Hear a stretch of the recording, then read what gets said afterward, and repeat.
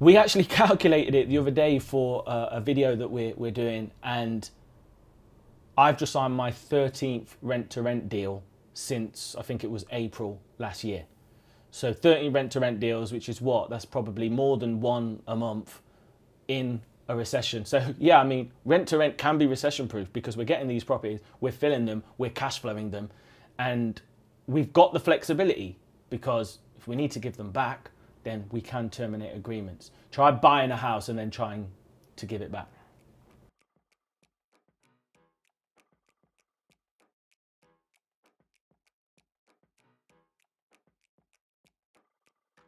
It's a funny old game because I think when COVID first hit, I was really quite panicked.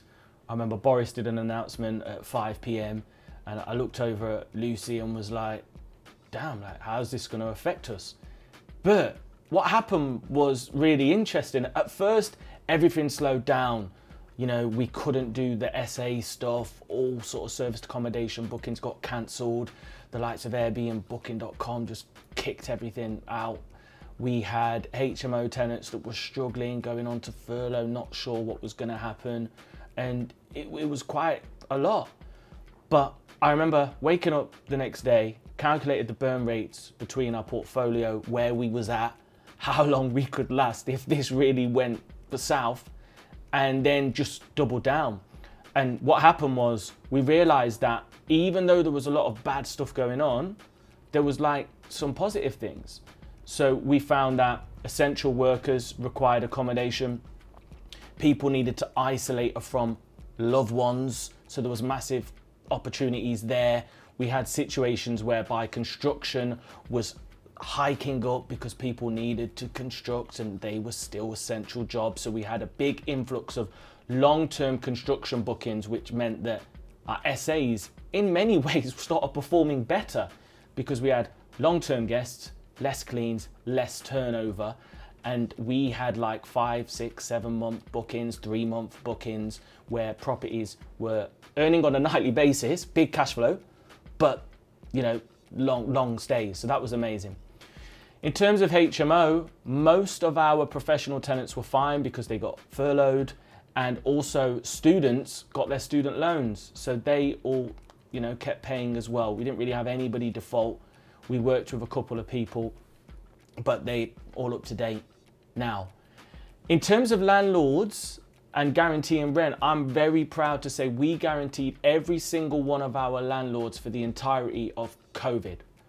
One of our portfolio landlords actually offered us a holiday because they got a holiday across their whole portfolio, a mortgage holiday that is, and passed that on to us. So he was able to support the tenants. We've paid that back now, and you know, it's all good. We had money in the bank, if I'm honest. So we did have some rainy day fund. I personally believe from a business perspective, you always need to have an amount that can pay for your burn rate for 6 months or 12 months. In other words, if you don't earn another penny today, how long can you last? We try and keep that above 6 months. So that was fine. A lot of you actually asked me about, oh, it's all right for you because you was already going, you already had a portfolio. What about if we're just starting? And I found massive opportunities to source rent-to-rent deals through COVID, through the recession, because landlords were very, very desperate to get their properties let. A lot of agents were furloughed, so reduced staff, close. I was calling up agents and not being able to get hold of them. And you think, well, if I can't get hold of the agent, then what about new tenants or the landlord? They're going to get annoyed. So we had an influx of new inquiries via our online stuff, and mentees I work with. I had mentees start bang in the middle of COVID that couldn't get deals before, that got 3, 4, 5 deals in COVID. We actually calculated it the other day for a video that we're doing, and I've just signed my 13th rent-to-rent deal since I think it was April last year. So 13 rent-to-rent deals, which is what? That's probably more than one a month in a recession. So yeah, I mean, rent-to-rent can be recession-proof because we're getting these properties, we're filling them, we're cash flowing them, and we've got the flexibility because if we need to give them back, then we can terminate agreements. Try buying a house and then trying to give it back.